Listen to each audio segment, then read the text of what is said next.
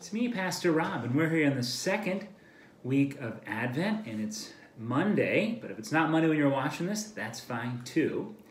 And this week we continue to light a candle for hope, but we have a new candle this week, and that is the peace candle.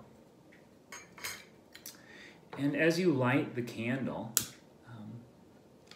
perhaps you want to just light both of them. This week I'm thinking both as I light these about reasons why I'm hopeful, but also for people that are in need of God's peace this week. That's what I'm mindful of as I'm lighting those candles. But again, as you light them, I invite you to kind of take a moment. Maybe again, Christ is my peace. Breathe in and take a moment. Christ is my peace. Start to center ourselves. Now we move to the Word. And it's from John, the Gospel of John, chapter 1. And the Word became flesh and lived among us, and we have seen his glory. The glory is of a Father's only Son, full of grace and truth. Henry Nouwen writes, "The subject of our ministry is Jesus Christ, the Word who was from the beginning with God and was made flesh to live among us.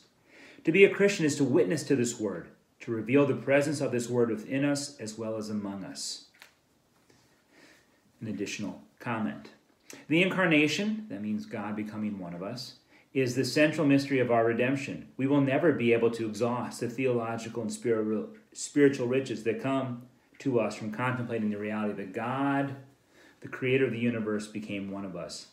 The Incarnation is also made real in each one of the baptized. We put on Christ and thereby become prophet, priest, and king for the world.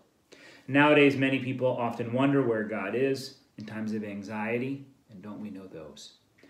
Uncertainty and hostility, it can seem that God is very far away.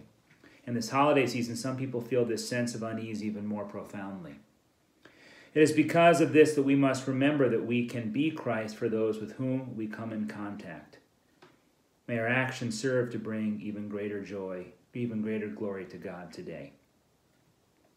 So it's helpful for me, again, there's a Bible verse now, some Henry Nouwen commentary, and then another commentary. That's a lot to process, and that's good to do.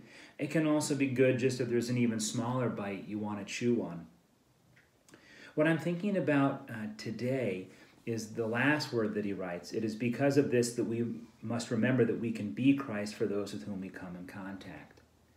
And right now, we're not supposed to have a lot of contact with people face to face, but there's still plenty of ways, virtually, over the phone, maybe at a distance, at a porch, that we can be in contact with one another, and that we bring the light of Christ to those people.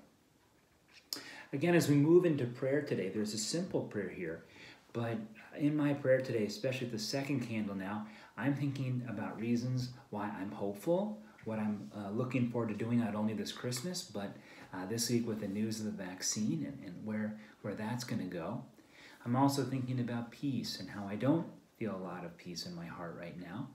And so I'm praying for peace for myself, but also thinking about some of those people right now who are just really feeling pushed to the max. So we pray. Lord Jesus, help me be Christ for all those I meet today. I pray this in your name. We also pray for those who are struggling to take care of loved ones with COVID, who are waiting for test results, for nurses and doctors and other care team. Pray for so many whose lives have been made anxious and weary. May they feel your presence in others and be given strength to be Christ for each other. All this we pray in your Son's name. Amen. Okay, well, blessings to you this Advent day.